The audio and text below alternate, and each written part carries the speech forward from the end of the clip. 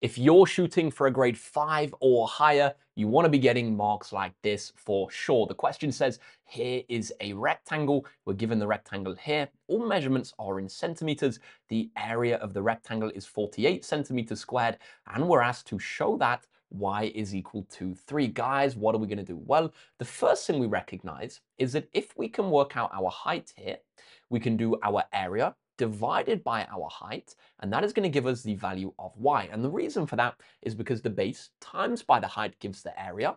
So we can do the area divided by the height to get the base.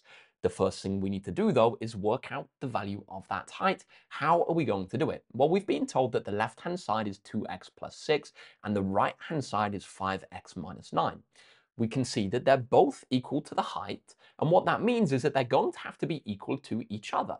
So we can find the value of x, which makes 2x plus 6 equal to 5x minus 9. So we're going to set 2x plus 6 equal to 5x minus 9. We can move all of our x's onto one side. I'm going to move this 2x over to the right hand side, sorry, just because it's easier to move the smaller value of x. And I'm going to move this 9 over to the left hand side.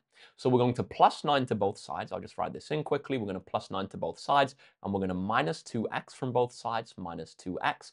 Adding 9 to the left-hand side, we're going to have 6 plus 9, which is 15. And subtracting 2x from the right-hand side, we're going to have 5x minus 2x, which is going to be 3x. Now, to get the value of x, we know 3x is 15, so we can divide both sides by 3 to get the value of x. We're going to get that x is equal to 5.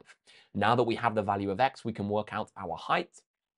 We're going to substitute 5 in. We're going to have 2 times by 5 plus 6. 2 times by 5 is 10, so we have 10 plus 6, which is going to be 16. Finally, showing that our height, our value of y is 3, we're going to do our area of 48 divided by our height of 16, and luckily it all checks out.